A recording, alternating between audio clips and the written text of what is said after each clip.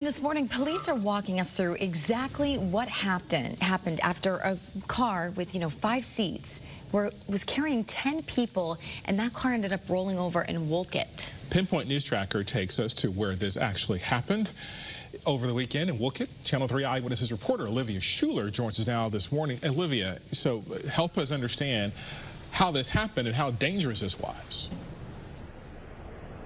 Wendell, good morning. It was a small Ford Focus that just had 5 seats but had 10 people inside the car. Investigators tell us this morning that they believe the 2 women that were sitting in the front seat of the car are the moms of the 8 remaining kids that were crammed inside of it. Now, clearly not everyone in that car was wearing a seatbelt. The kids aged and ranged 2 to 16 years old. There were 2 car seats installed in the back, but it's not clear how the 6 other kids fit back there.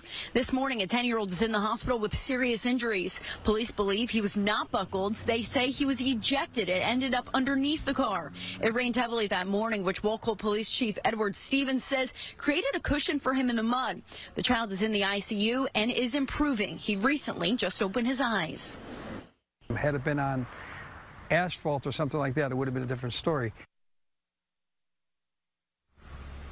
Now, we are working to determine who in that car the 10-year-old child was related to. Investigators tell us that the 2 women in that car, the moms, they could face some charges. We're working to get that information and find that out. Now, it is important to note that the speed limit and where the car flipped over was just 35 miles per hour. Investigators are now looking at those skid marks that were left behind. We're live this morning in Wolcott. Olivia Schuler, Channel 3 Eyewitness News.